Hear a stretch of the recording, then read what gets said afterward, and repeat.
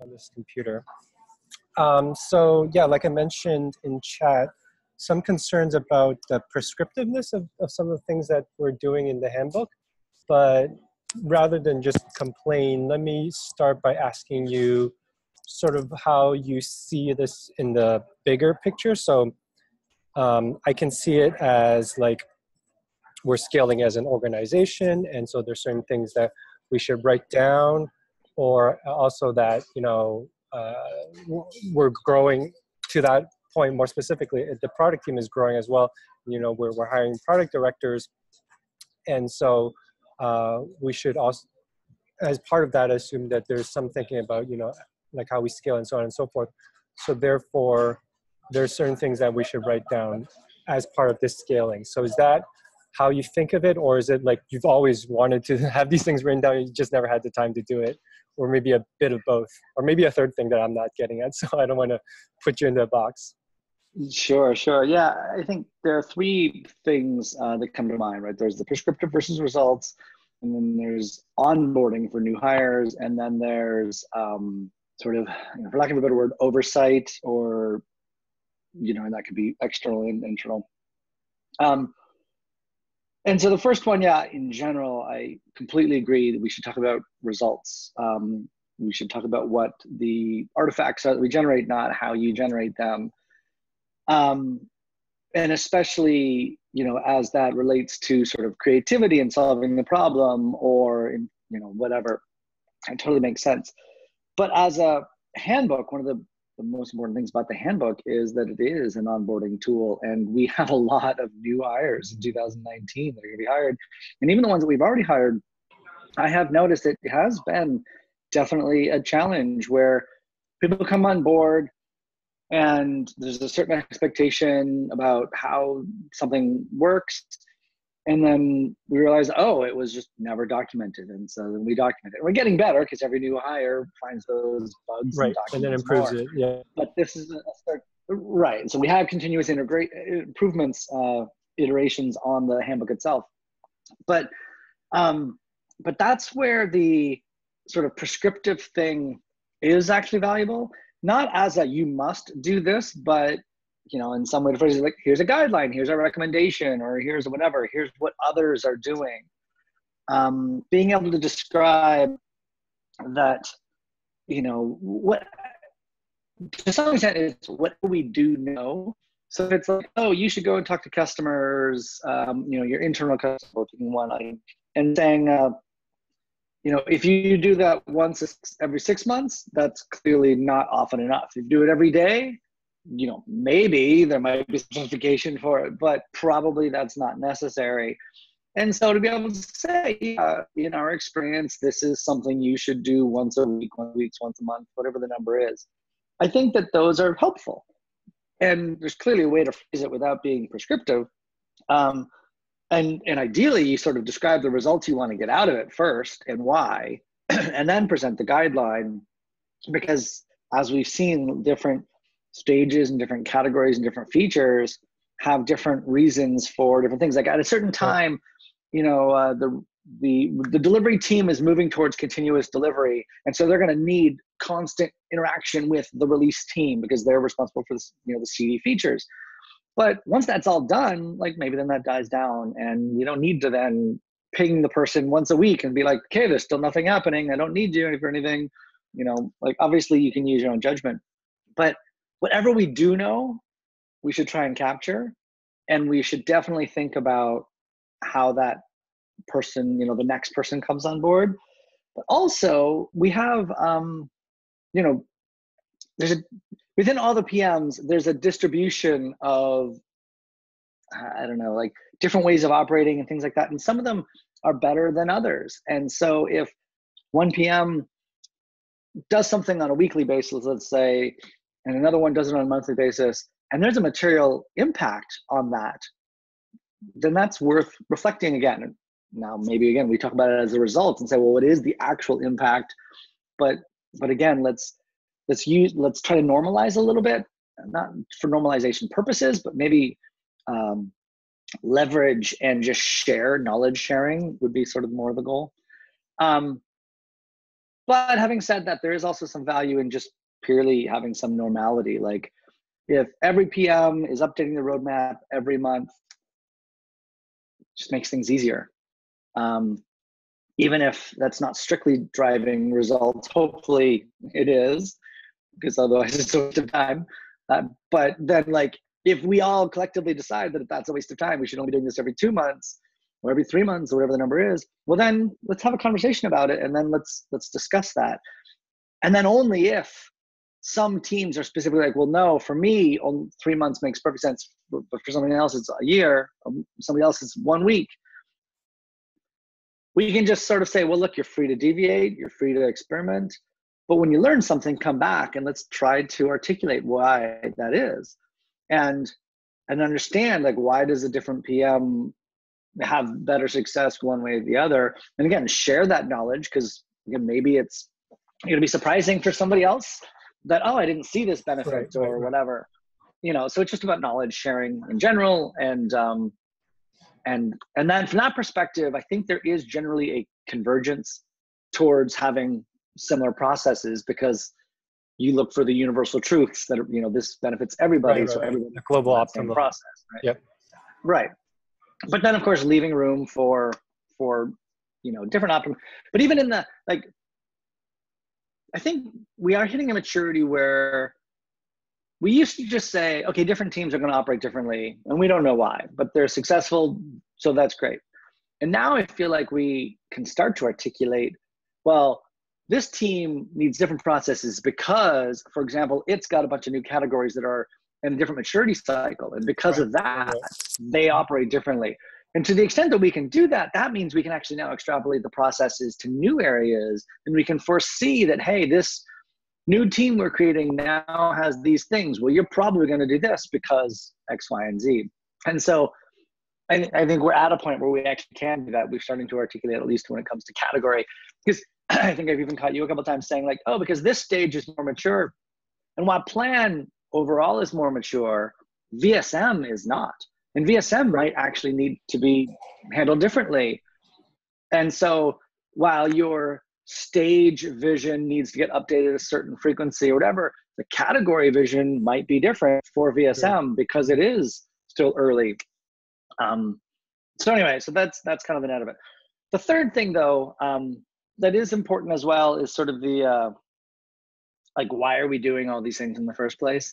And if you look at it as just a one way of product manager, so the specific thing you came up with, right, was about the roadmap and how often do we need to update the roadmap and present the roadmap, so grooming it, but also presenting it. And if you look at it as, well, if the end result is just that we have this amazing roadmap and we're delivering amazing things, because that's ultimately what this is the service of, for the most part, yeah. And I've been part of teams where we just delivered amazing things. We had no roadmap and nobody cared because they just knew the team delivered amazing things. And there's a part of me that would love for that to be true, and, just, environment of trust where we just trust that everybody's going to deliver amazing things.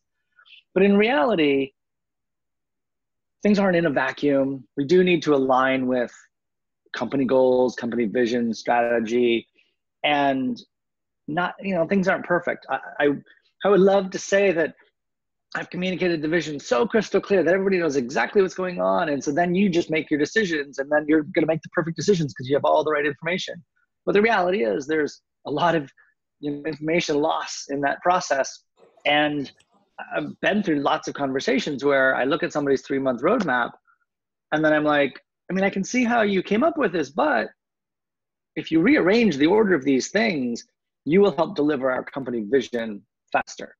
And after the conversation, it's really obvious that, yeah, of course, I'll swap those things. But it's not always obvious. And, and I don't think it's just about, the individuals that play or anything like that, but just, you're working on delivering things and you're working on getting things out and you're like, oh, I can do this, this, this. And sometimes, being forced to have a conversation about it means that you're going to think about it a little bit more.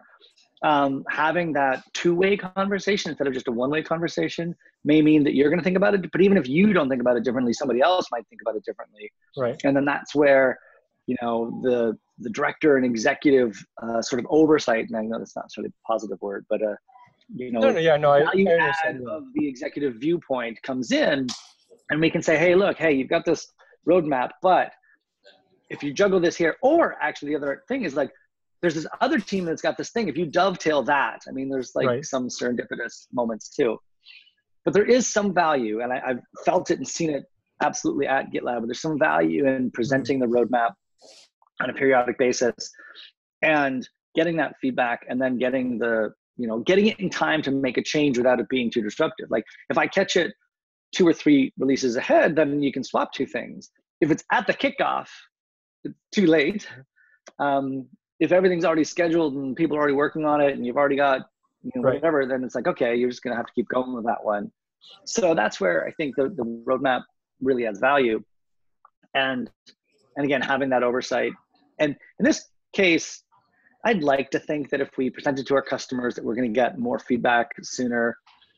The quantity of feedback at the roadmap level has not really been great. Even the quality has not been that great. We'll get individual requests. Like, well, I want that one feature.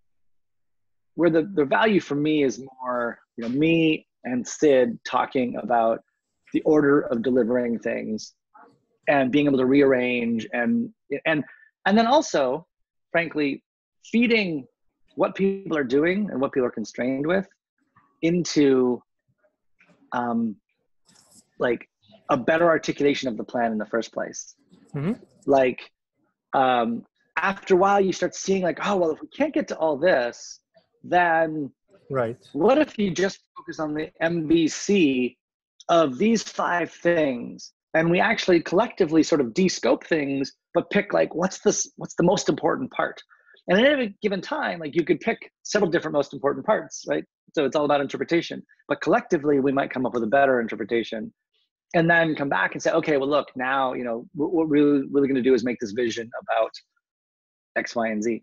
So anyway, so that's my basic take on it. I think there's value in having it for onboarding purposes, and then there's value in being able to say, look, if we've got a regular cadence, let's deliver these things up so that other people can have a regular sort of pattern on this. And in particular, like I would love to be able to have, for example, Kenny and Eric go and work with dev and ops or ops and dev to come up with their roadmaps. And then I can look at the collective roadmap, and then I can pass that on to Sid. Right. And hopefully at that point, he's just nodding his head and saying yes. But if not, well, then that, that comes all the way back. But again, doing that in time, so that we can actually, affect change. That's kind of a goal. Yeah. Let me respond 2 ways. I think a lot of times when I see this, maybe it's because of how I'm working myself. And as we're scaling, we should have some convergence, like exactly like you said. So maybe this it comes back to it. But my experience as a product manager at GitLab is somewhat different from what you're describing, and that again, that's why we need convergence. I think that would help. So what I've experienced is, I think I'm pretty good at constantly pushing my ideas. So you articulate 2 things, sort of like, I know I didn't want to use the word internal, but like just internal, like sort of up the chain, and then sort of customer facing. So I think I'm doing a pretty good job in doing both. And so well, at least I don't know up the chain, like I can't guarantee what Yob is doing, right? But I think I'm doing a good job of telling him what's on the roadmap, and I constantly, beg him for feedback, and I constantly say like, this is my roadmap. And a lot of times it's actually like, Victor, I've seen it, it's like, stop talking, it's good enough. So maybe I'm coming from that bias where like I'm over, like I told Eric, like this is how I work with Yob. I over communicate and I just bombard him with information. And so that's worked well. And maybe not every PM does that. Maybe not every PM should do that. Or maybe I shouldn't even do that with Eric. I'll find out, right? But so perhaps that has never been a problem. So that's why when I hear like, oh, I need to review before I take this to Sid, like I'm surprised. Like at least like I hope, and Yob has never said like he's surprised with stuff. So maybe that's That's just from me personally. And then from the customer aspect as well, it's similar.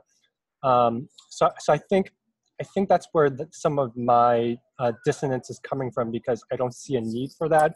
But maybe I do agree that if we put this in some prescriptive sense, but maybe use the word guideline more than prescription, then it makes sense. So I do see value there, and I can also see like sort of why I look at these merge requests and I like, like why do we even need that? And then, but I understand the concept, so I think I can add value to these merge requests by offering comments that are more in tune with that and my own personal experience. And even, like I said, in multiple times in prior meetings, like how I work and how I found success. And so that makes sense. I think that definitely helps. And so, so speaking of this, so like pretty much no argument there. But I wanted to get your take on some of these things, like just to, before you move on, maybe. Sure. Response to my response. Yeah, sorry. Exactly. Yeah. Just to clarify a couple of things, because I think that's a really great point. And first off, definitely other PMs are not proactively talking about the roadmap all the time. And so that's, definitely an opportunity for learning and sharing and things like that. And it's a great example of like, yeah, you might be doing this already, but others aren't. How do we make sure that we're learning from those lessons and, encouraging others to do that? But then also specifically, even if Yob is very well aware, I'm not aware of what your roadmap is. I don't know if Sid is. I doubt it, because I'm in the same meetings. So unless there's some other back channel way that he's getting aware of that, that does mean that there isn't necessarily that being passed up, which, you could say there's a process thing there, but there's also opportunities for a better way, what's the artifact? And if we don't know, like, do our customers, maybe the customers that are following the issues are, but like, right. does the sales team, does the whatever. And so that's why it was a great part of the conversation to be like, well, maybe the group conversation should be a place where right. the groups aren't, it's like right now, the groups are all right, exactly. But the groups are talking, like the engineering managers usually present the group conversations. Right. There should be a portion where the product manager then jumps in and talks about the roadmap, or I don't care who talks about it, doesn't really matter. Right. Collectively, it's the roadmap for the group, not just the PM. So, but like that's a great opportunity where, like, if I watched those group conversations and I saw that, then I would have that. It doesn't have to be. I'm not prescribing a specific channel. Sure. Though again, if we learn from best practices, if whatever it is whatever we're doing now isn't working that great, let's try some other things. I would say a handbook edit that says, okay, let's add these to the group conversations. If that turns out to not be great, then we'll remove that. Right. But it's a way where we can be handbook first and we can actively iterate. Sure. And we don't have to, we're not waiting for the handbook to codify a successful pattern. It's a place where we experiment in the first place. But I will say that I'm not aware of what the 3-month roadmap for plan is. I know the big boulders, like I know some of the things you're working on, but I don't know the roadmap. And so I think there is an opportunity to improve there, even if you're on top of it. I think so. I think, well, with the new changes in personnel, I think this is like the perfect time to realign. I think I've relied on making, my direct, who I report to, happy. And I mean, that should be a forcing function in some sense, right? Because like that person should be telling me how to do my job, right, and giving me background. But there's also an element of like, you should do it for the sake of GitLab, and we should do it all together and stuff like that. And I'm also just as responsible, if not more, to do so. So I think that's personally my improvement. Right. So that is a side effect of our growing. Sorry, say that again? Yeah, so that's a side effect of our growth too. Okay. So that's a side effect of our growth where, like, there used to be a time where Sid would know everything that the product team is working on or the engineering team is working on. And so like he didn't need to have these conversations. As he gets more distant, then he leans more on us to sort of proactively communicate in more formal ways. Right. And then as now we're adding a director layer, and so then there's even more distance at some level. And so how do we sort of wrap that up in a way that is digestible? The interesting thing though is we have a great model, we are a transparent open source company. And so if we just tell the world how things work, then Right. everybody in the company is by default aware as well. And so the group conversations and the, the issue boards and the roadmaps and things like that that we tell our customers about, those become the same thing. So I love that we have an opportunity to make processes that are not specifically, how do we inform the director? How do we inform the VP? How do we inform the CEO? Right. Like, that's not if we just inform everybody, then Well, that's yeah. easy. Now there's going to be some point where that doesn't scale either, though, because, if we start talking about, I don't know. But that's what the group conversations, like you said, in the cab and all that, to me, that's helping to rein that in a little bit, because you can literally just post Right, a exactly. video every single day and say, like, this is my roadmap, look at it. And then, I mean, that's what I see in Slack right now. Like, everybody's just grabbing your attention. It's like a horrible Facebook feed, if you think about it. Right? Everybody's just grabbing your attention, and like, I put YouTube videos now, and then there's a link to a nice image, so people will click on it. But it does not scale. And so I'm sure some people. But there are scale challenges there too, right? Right. So that's what I was saying. Now we have.